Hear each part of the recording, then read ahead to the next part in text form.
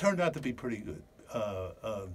There was nothing in the beginning. Those 3 months we were closed, but then once the summer kicked in and they opened up the businesses, it got pretty good. In March, early March, when they when it first hit, we thought it might be over for us. We had no idea how bad it was going to get or anything, and we just thought it might be over, but it wasn't.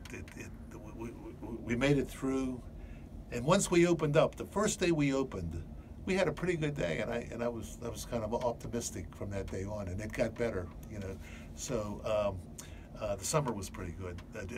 June, July, and August was good. We had one of the best Augusts we ever had. Summer 2020 was definitely lower than previous years.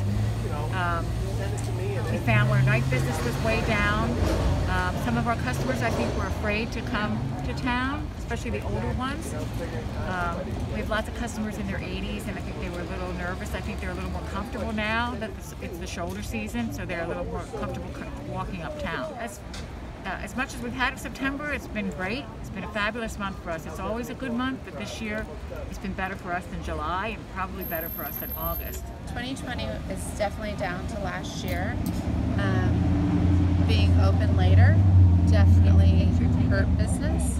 I was not sure what was definitely going to happen due to not opening for a few months, and then with Governor Murphy not opening us by Memorial Day, it made me even more nervous. And now I am happy that the season has extended through September and October.